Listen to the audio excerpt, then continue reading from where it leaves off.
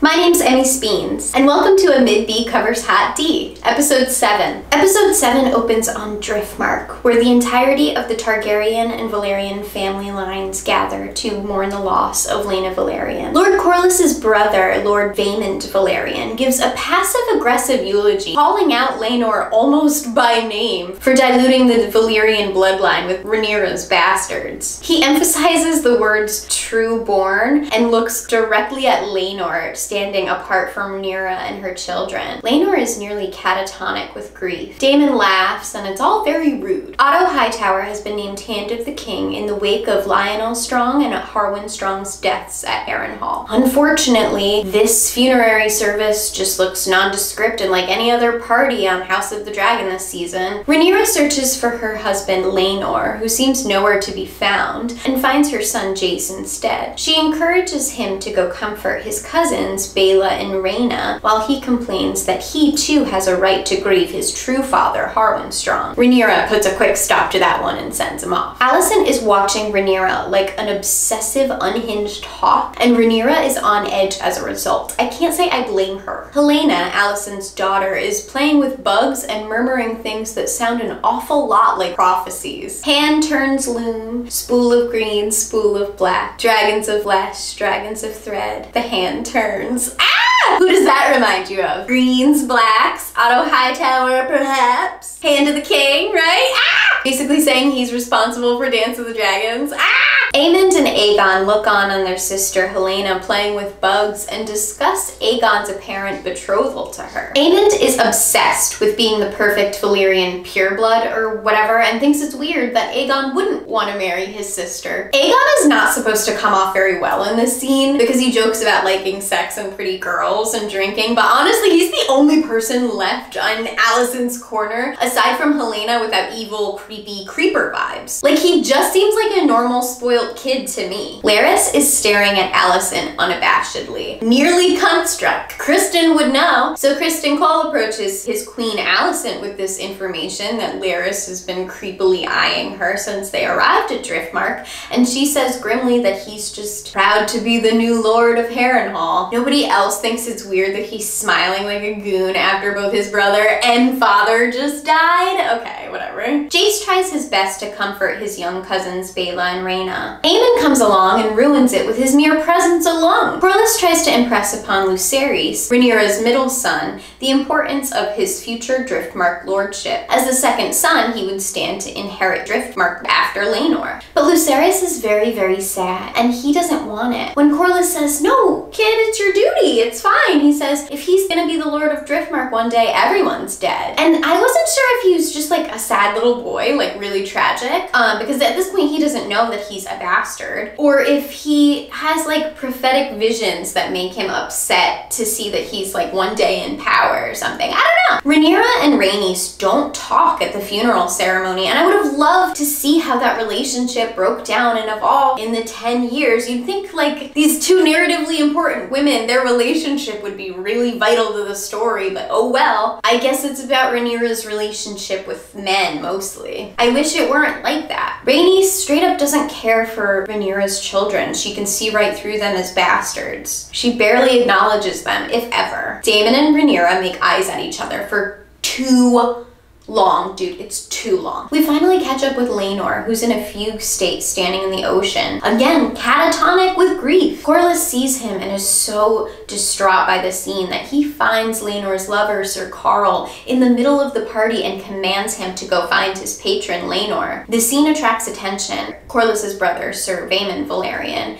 even chastises him for bringing attention to the fact that Laenor's gay. Viserys approaches Daemon with an olive branch. He's nearly successful in mending the bridge between the brothers until he suggests that Daemon might need a place in Viserys' court. Viserys should know his brother well enough by now, though, to know that if anyone suggests thinks Daemon needs something, he's gonna push back against it. Daemon needs to be the one that's needed, which some of the Targaryens understand better than others. We'll come back to that. Daemon forcefully rejects Viserys' peace offering, and he upsets my poor baby king for no reason. Sir Otto then offers his condolences to Daemon for the loss of his wife Laena, to which Daemon responds by calling Sir Otto a leech who's never satisfied. Then Daemon takes his leave. Rhaenyra tells her boys to hit the hay and then predictably follows Daemon wherever he's going. It's kind of wild to me that she would dare do this in the middle of a party, especially when Alicent is watching her like a hawk. Like, the vultures that started that rumor of her being romantic with her uncle in the first place are the ones watching her at that party. Why would she just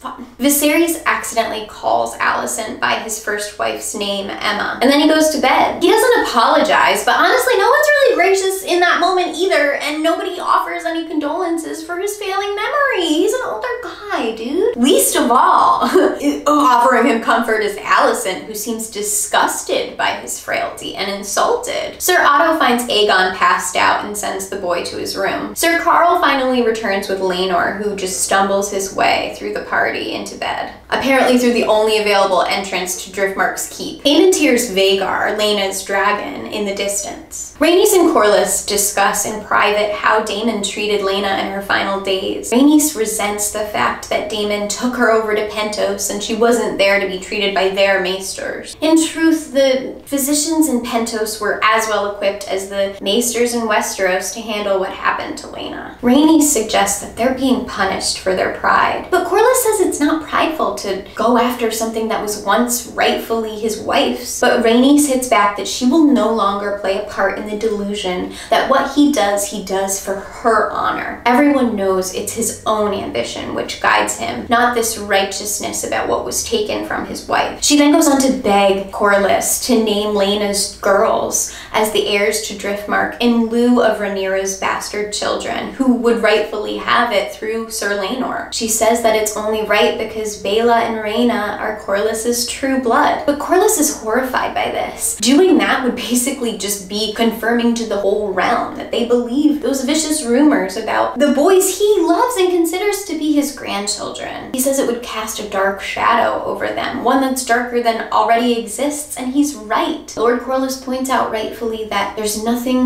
more worthwhile in this life than the pursuit of legacy. History doesn't remember blood, history remembers names. And with that, he dismisses the matter. He recognizes Rhaenyra's children as true-born, at least for now. Rhaenyra vents to Daemon about the hopelessness of making her marriage to Laenor work. It's not fooling anyone. They discuss Sir Harwin Strong and Lionel Strong's deaths, and Daemon suggests that Alicent and Sir Otto Hightower are to blame for their deaths. Rhaenyra pushes back against this and says, no, like, she can't attribute that kind of depravity to Alicent. She doesn't think, for all that Alicent has done, that Alicent is capable of that. She does think that Daemon's capable of some depravity, which in the context of a conversation about murdering someone seems like pretty important foreshadowing. Speaking of depravity, they reminisce about that creepy time her uncle left her in a brothel drunk and scared after kissing her. He says that he spared her by leaving her there. She says he abandoned her by leaving her there, but they bone it out and everything's fine. I think this is practical though for Rhaenyra too. We get an extended sequence where she's clearly not just in it for the lovemaking, you know what I mean? Look, she needs kids that look Targaryen. I can see the wheels turning in her head, right? And you know Daemon, he never misses with that white hair. See, a couple of white-haired kids, that's the type of political juice she needs right now.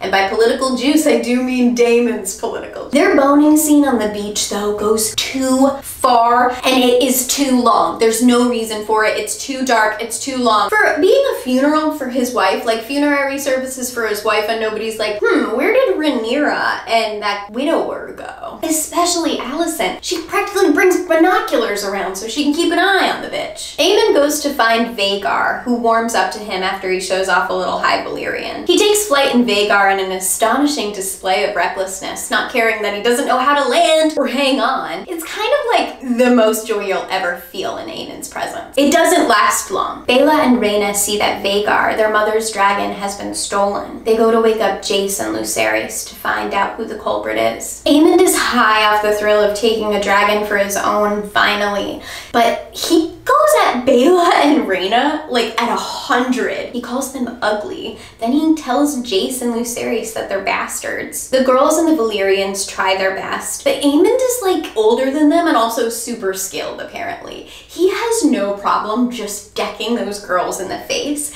and he's also ready to kill. I didn't know he was an expert in hand-to-hand combat, but I guess Kristen Cole's been going pretty hard at it with them in the fucking training yard. Jace did come to the fight with a dagger, but he only brandished it because Aemond was choking his brother out. I don't understand why Aemond was so vicious right off the bat. He didn't seem that spoiled or that confrontational with them earlier in the episode. It seemed like he just had trouble connecting at most. But when Lucerys finally slashes his eye out, I can't say it wasn't deserved. Finally, the Kingsguard break up the fight. The royal families gather in the Great Hall at Driftmark to adjudicate. Viserys demands to know why no one was there to defend the boys from one another, and Kristen Cole says that they're not really in the business of breaking up fights between princes because he's a little shit who doesn't know how to keep his mouth shut. Kristen gives these little pithy responses throughout the meeting that warrant jail time. Poor Bela and Rhaena are bloody, and like, I know it shouldn't be like this, but you'd think in a patriarchal society like this one where girls are like coddled like that, they would be extra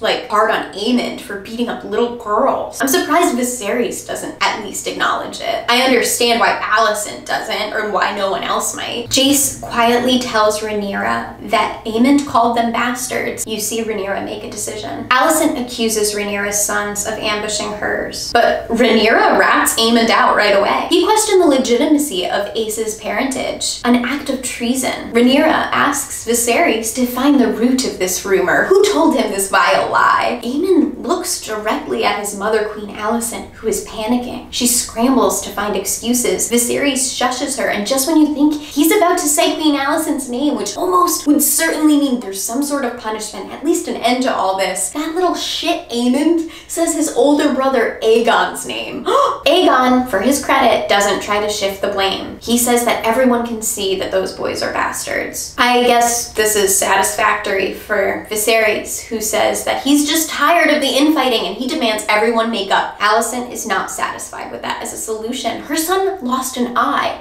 for an eye. She demands it, like literally, an eye for an eye. Viserys is like, are you fucking kidding me? Rhaenyra predictably is like, absolutely not. Everyone is stunned. Alicent commands Sir Criston to do it. Viserys tells Criston to stay his hand. Alicent says, no, you are sworn to me. And then Sir Criston, looking around and seeing that Alicent is way outnumbered and unhinged, and him following directions in this manner would likely result in an ass whooping, or worse, he says, yes, sworn to you as your protector, my queen. That means he's not gonna go around maiming royal children for you, girl. Viserys then says that the next person to question the legitimacy of Rhaenyra's children will have their tongues removed. He looks directly at Alicent when he says that, dude. Alicent, viewing what Viserys just said as the medieval equivalent of calm down, makes haste to grab Aegon the Conqueror's knife out of Viserys' waistband and decides to do the work herself. That's right, we're girl bossing here on Driftmark today. She dives for Lucerys, dagger in hand, and misses Rhaenyra, who grabs the flailing weapon. Seeing that Rhaenyra has technically put hands on the queen, Sir Criston is giddy and makes haste to go knock her the fuck out like he's been waiting to do for like 4 episodes now, only to be stopped by Daemon and the Kingsguard, who forcibly restrain him. Sidebar, I really love the simmering resentment between Sir Criston and Daemon. I just think it's like an equally vile stew. Either way, no matter who loses, we all win. Finally, with her dagger wavering in hand right next to Rhaenyra's eye, she tells the court how she really feels. Rhaenyra is an entitled, selfish girl who has no mind or heart for duty. She feels entitled to anything she may please, including Alicent's son's eye. She's clearly envious, so jealous of the opportunities of freedom that Rhaenyra has had, and doesn't think Rhaenyra deserves them. Which is funny considering how spoiled Alicent is raising her own kids to be, you know? When Alicent pulls away, she ends up cutting Rhaenyra's arm deeply. The court looks on in horrified, stunned silence, seeing that the queen has literally named the princess until Aemon speaks up and says, "Don't worry, mother. I may have lost an eye, but I gained a dragon, and that seems like a fair trade to him." Vhagar is claimed. We see visually then how the court is divided between the Team Greens and the Team Blacks. In Alicent's chambers, Sir Otto pays her a visit. She's distressed and absolutely convinced of her own ruin. But Otto, for the first time in the series, looks proud. She feels shame for losing composure. She feels as though the kingdom is going to write her off as a mad queen, as though she's disgraced the High Towers and has forever poisoned the king against their cause. She says that she did an ugly thing that she regrets. But Sir Otto says that they play an ugly game. And we learn how he really feels. This is the first time he's seen her really want this. He considers himself above the king. He considers himself able to manipulate the king. And now he sees those same qualities in Alicent. Aw, he's gonna help show her how. And at the end of the day, he's not really worried about too much anymore because they have a dragon on their side now. Laenor visits Rhaenyra for the first time since Alicent assaulted her. He expresses regret for slacking in his duties as husband to her and re-devotes himself to the cause. Rhaenyra's heart breaks watching him struggle to set aside his love, to set aside who he is, to make things right for her, for the sake of duty, for the sake of their friendship. But she won't ask him to do it any longer. On the way back to King's Landing, Larys offers Alicent his services in acquiring an eye from one of Rhaenyra's children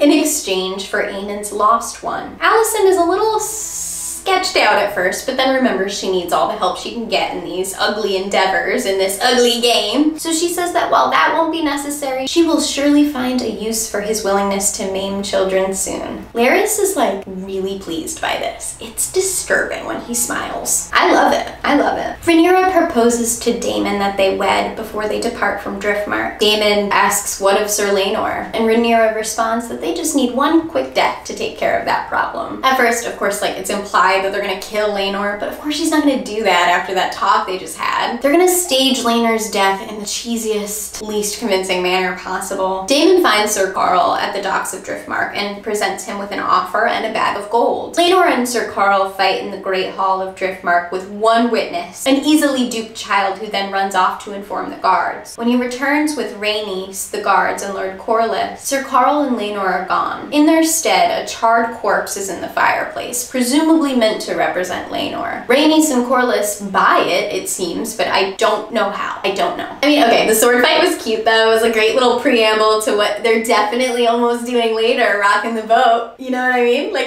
maybe you don't, actually. Maybe you don't know. They're gonna get on a boat and go to Essos. Daemon says that regardless of the circumstances, people will always whisper about Rhaenyra's involvement in Laenor's weird death. She says that she wants people to wonder at what she's capable of. Then Daemon and Rhaenyra marry with only their disturbed, traumatized children as witnesses. The final shot is a bald-headed Laenor and Sir Qarl heading to a ship ostensibly to take them off to Essos together. Was there a way to do this as swiftly and as cleanly without traumatizing Lord Corlys, Princess Rhaenys, and their children? Probably not. Princess Rhaenys definitely was not Rhaenyra's biggest fan before, and she's definitely not a big fan of Daemon either, and she definitely will not be now. For the most in-depth look we've gotten at Driftmark, this episode did not do it justice. The lighting as a creative choice, that's bullshit. You can do that dark, dimly lit thing and still have emotion and also visuals. Like, you should be able to see things, right? I'm just curious as to why they saw fit to introduce Laena and Laenor as characters at all, honestly. It's the first season. They didn't even last 7 episodes. It's kind of wild to me that they were included because they rewrote their stories so dramatically, only to shorten them. A big problem with this is also the fact that the time skip takes away a big chunk of their stories. Really could have gotten into the psyche of how those royal feuds trickle down and affect their relationships, but we need to actually see those people and their inner lives. Skipping the bulk of their involvement in these politics seems unfair. There just hasn't been any satisfying build-up to my liking. And you can even see that with Aemond. Like, where's his ferocity towards those little girls coming from? I'm still loving the show, don't get me wrong. I just wish they hadn't rushed the characterization that much. I fear the writers thought an audience wouldn't trust them, so they tried to hit all the plot points they could to prove, like, look, you can trust us, like, we can handle these plot things, and maybe the network didn't give them the luxury of time. I don't know. I'm assuming there's a reason, because I think the stories behind these characters would be interesting to anybody. These 7 hours back in Westeros Westeros, though, have been incredibly enjoyable, and I don't want that to get misconstrued. I am really looking forward to the next 3 hours of television we have left, and I don't know what I'm gonna do after. Let me know what you guys think in the comments below. Hit like and subscribe if you care,